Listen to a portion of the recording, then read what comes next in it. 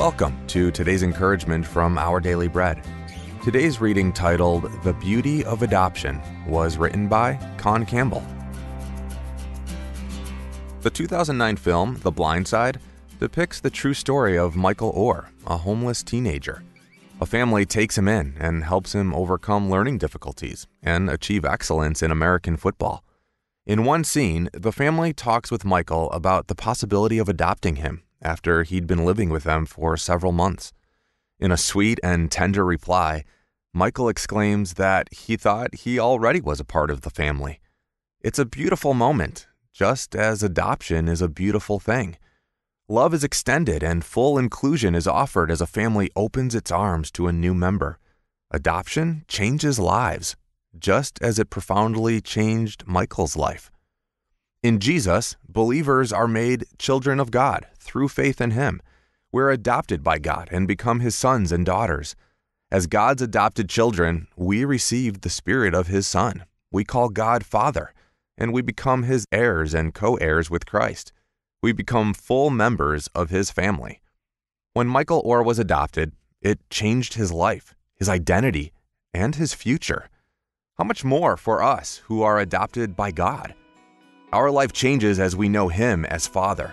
Our identity changes as we belong to Him, and our future changes as we're promised a glorious, eternal inheritance.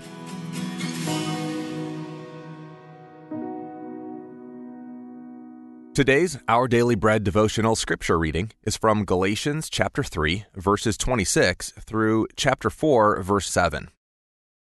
So in Christ Jesus, you are all children of God through faith. For all of you who were baptized into Christ have clothed yourself with Christ. There is neither Jew nor Gentile, neither slave nor free, nor is there male and female, for you are all one in Christ Jesus.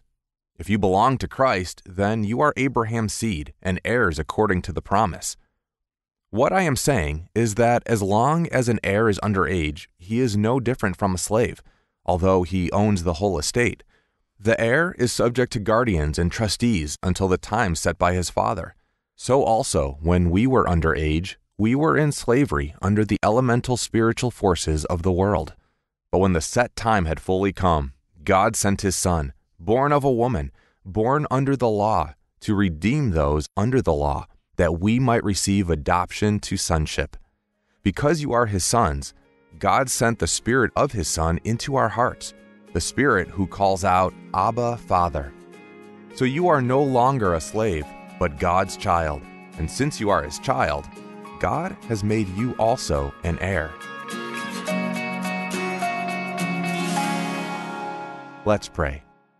Dear God, thank you for sending your Son, Jesus, through whom we have salvation from our sins because of His shed blood for us on the cross.